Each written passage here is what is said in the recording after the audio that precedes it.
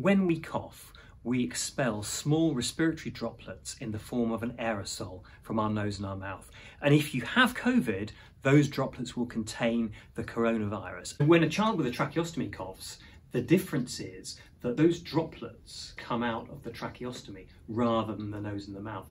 Actually, having a tracheostomy does not at all mean that you're producing more droplets. It is highly likely that the majority of children with tracheostomies produce fewer droplets. Firstly, when you have a tracheostomy in, you're less able to produce a powerful explosive cough, simply because you're less able to generate the pressure in your trachea because there's a tube in. And secondly, by wearing a simple HME filter, this will reduce the amount of droplet spread when a child coughs with a tracheostomy. There's no evidence to suggest that children with tracheostomies are at any greater risk of either contracting or spreading COVID.